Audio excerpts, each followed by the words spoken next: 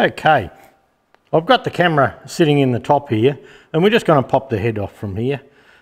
Main reason I want to play around with the top dead centre and the injection pump timing and just show you how some of that works as we go. So we're probably going the long way, but that's all right. So to get the cylinder head off, we have 1, 2, 3, 4, 5 nuts.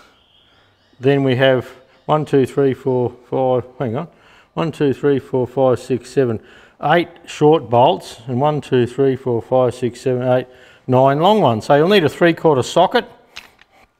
And in my case, I'm just going to see if the Makita BWT 450 is up to the task. And it looks like, well, so far. Now you tension the head in a particular order. I've never known of one that we had to undo it in a particular order, but I wouldn't mind betting with some of the more modern engines that may be a thing.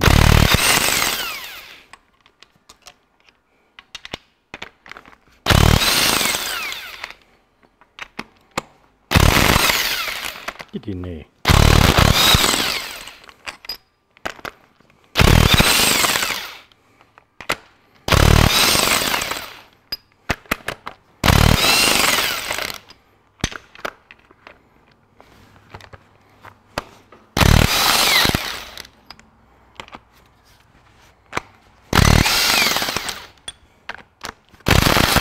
Oh, that wasn't good.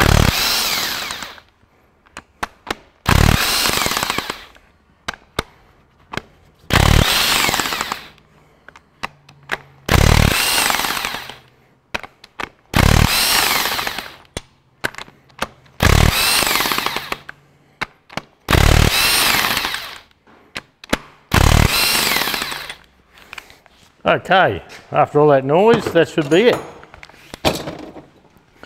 So, once again with all of these, I like to put them in the tappet cover, in the rocker cover, whatever you'd like to call it,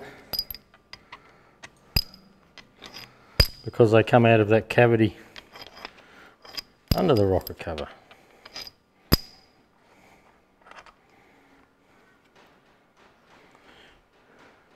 So you'll notice under the nuts there's no washers at all, yet under the bolts there's a washer on every one.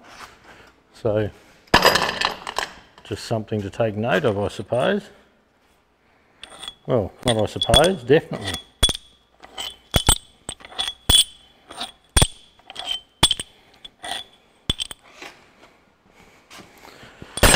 Now with the head bolts, what you look at with a head bolt is if they've been over tensioned in their life, where the thread is here, they will probably be over tensioned.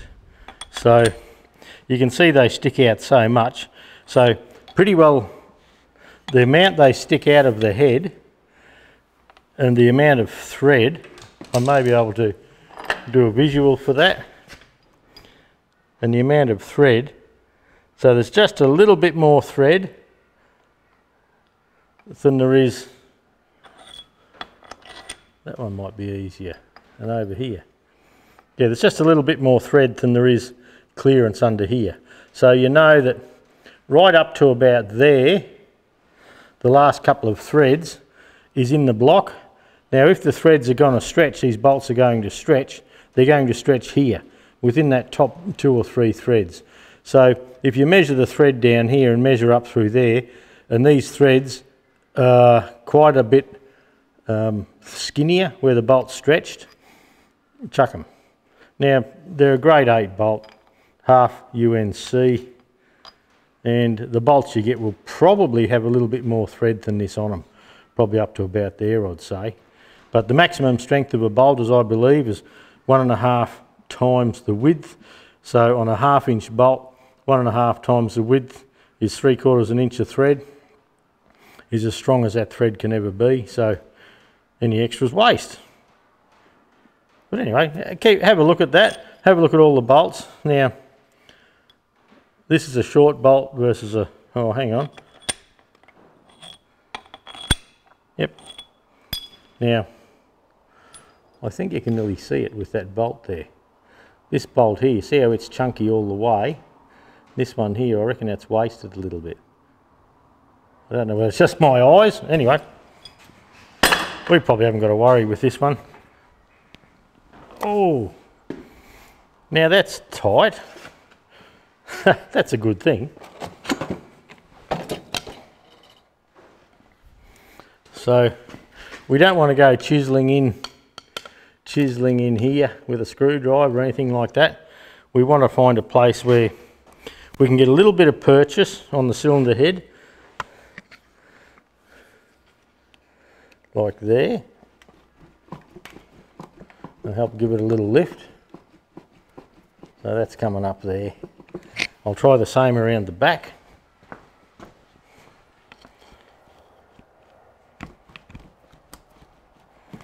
Okay, so if I had a good breakfast this morning, I should be able to lift this off. I feel like I'm too short. Oh shit, bloody thing. Okay. I'll do a little bit of cheating.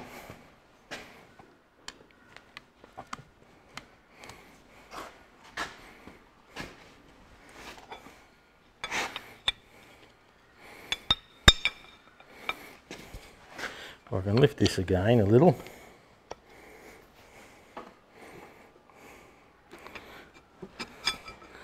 Let's get it to start a little bit. We don't want to mark the head at all. We have to be careful playing around here.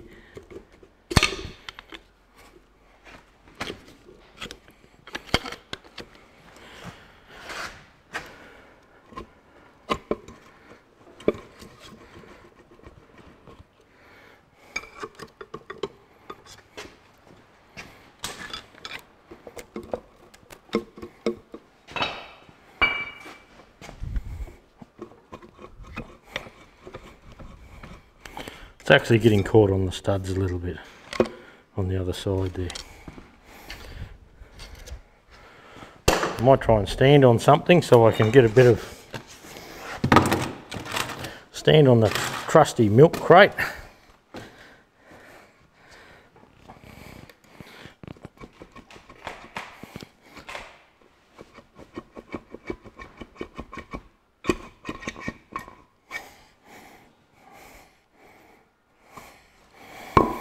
There we go. By lifting it a bit I could get my fingers in under. So let's try and tip this up and show you what we have.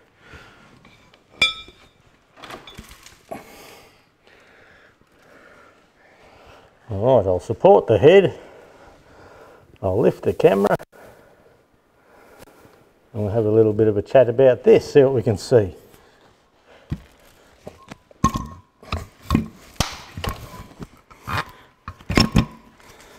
Okay, is there a tale to tell? Probably not by the look of it. Looks like we have a new inlet valve here, nice and shiny.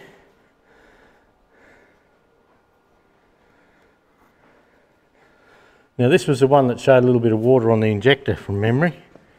That looks okay. Look, you can see how the head has been machined through here. The valves are all sitting at an even height.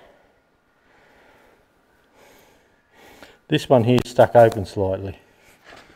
Now, if you recall, when we checked the rockers on the back, number 4 exhaust, it was quite sloppy.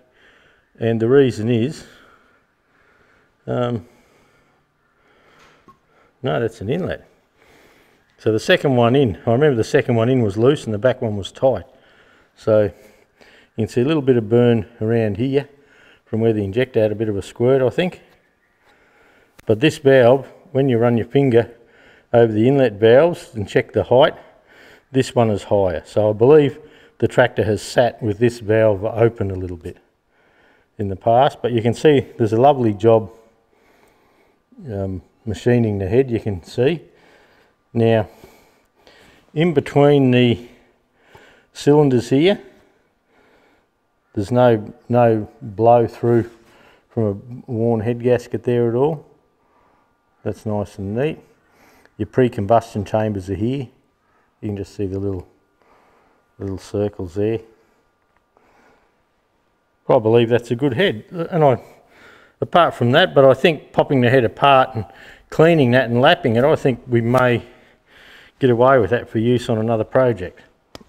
Okay, we'll put this down here.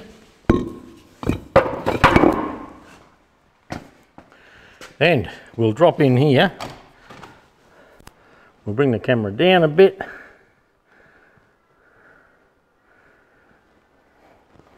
We'll have a look at what we can here. Now the head gasket, we're looking for full circles all the way around. It's staying in focus now and then I look and it looks a bit blurry. It's hard to say. Anyway, the head gasket looks like it's in good nick. There's no burnt areas at all.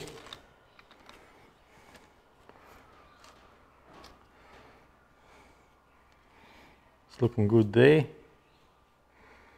Now the fire ring is curled down, so you'll see you have a flat edge at top here and the edge of the fire ring is curled down, so the fire ring's under here.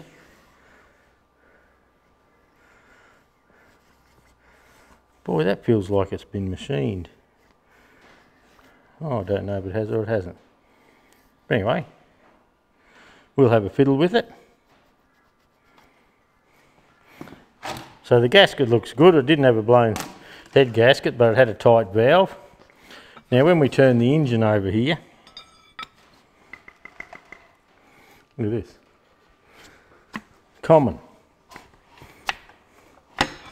On these 23C engines, the liners are the loosest, sloppiest fit. I don't know why they got to be like that, but they are.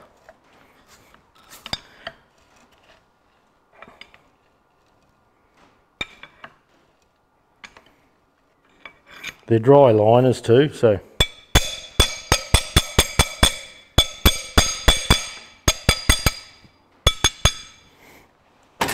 you haven't got the worry that you have with the petrol engines of the liners lifting and the gasket round the bottom buggering up on you. But what I would like to do is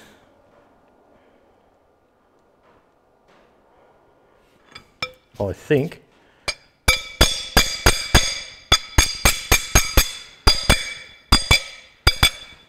that there feels like top dead centre. So firing on number 1 probably. It can be firing on number 1 or number 4 with the pistons up. With the pistons up, the keyway will be down, and until we have a look inside the side of the injection pump there, we won't know.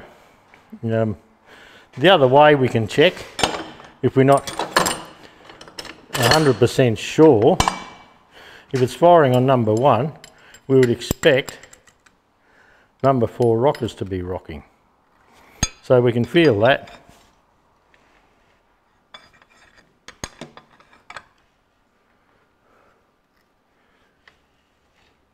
And it is.